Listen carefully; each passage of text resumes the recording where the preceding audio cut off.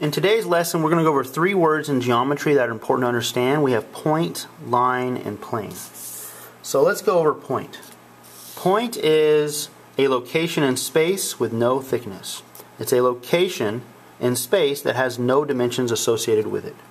If you were to see a point illustrated in a picture or drawing, you would see a black dot with a capital letter next to it. I chose capital letter A here just because it's the first letter in the alphabet.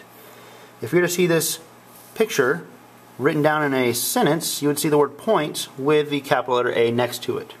So if this was a capital letter B, it would be written down as point B. So moving on to line.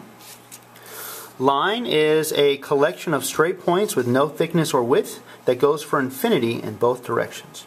So line is a collection of straight points. So I have a bunch of points here that help create this line with no thickness or width that goes for infinity in both directions. So these arrows here indicate that the line goes for infinity in both directions here. And again, there's no thickness or width, so I couldn't physically grab onto that line. Now, if you wanted to name this line here, I picked out 2 points, point B and point C. You need 2 points to name a line. So if I had a word problem, you could see it written down as line BC or line CB.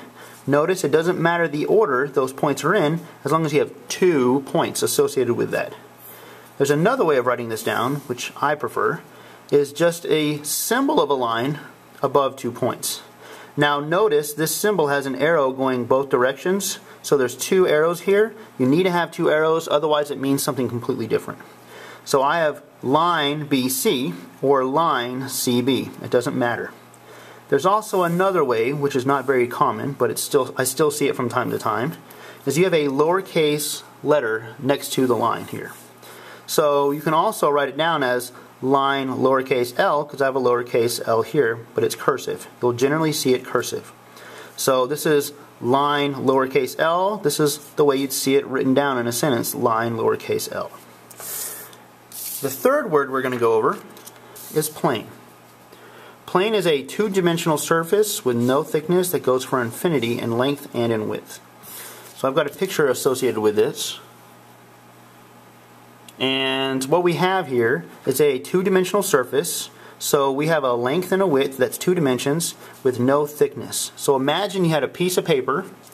So you had a piece of paper that went for infinity in all directions, but it had 0 thickness. Like you couldn't measure the thickness.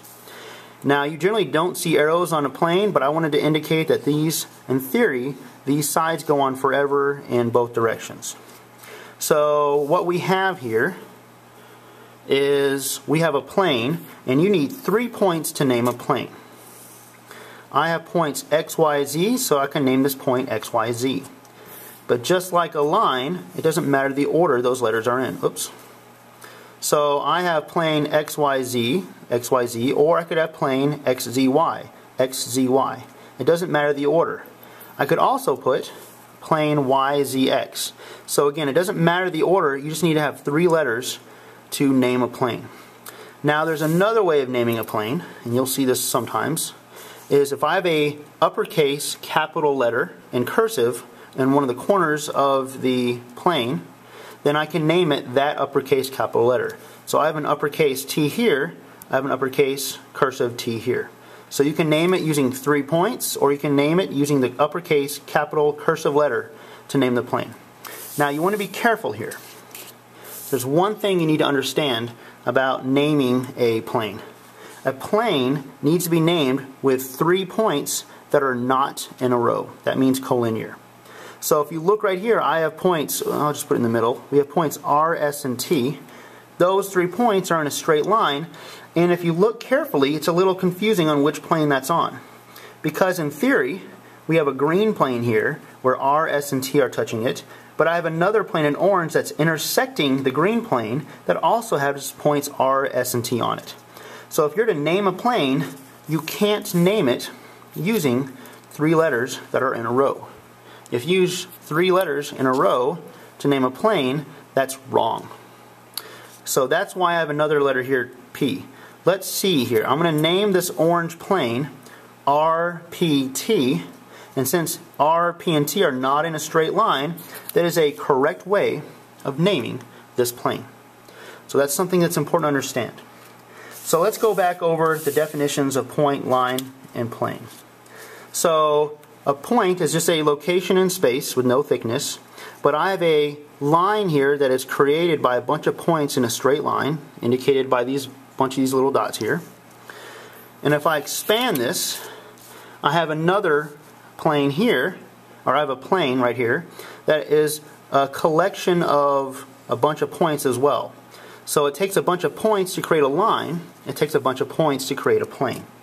Now, why do I really need to know what a point, line, and plane is? Well, point, line, and plane are the building blocks of geometry. If you didn't have points, you couldn't create lines. If you didn't have lines, you couldn't create planes. So in theory, you couldn't create a circle, a triangular prism, or actually this is a square prism, or a cube, because you need points, lines, and planes to name those three shapes. Also, let's say if we had a map and we wanted to get from Dallas to Austin, well, a point would be used to locate Dallas, a point is used to locate Austin, and then you have a line segment, which is part of a line, which would help find the distance between these 2 points. And then a plane would be used to act as the surface of the state of Texas. So we use points, lines, and planes all the time in the real world. Hopefully this helps you understand what a point, line, and plane is better than you did before.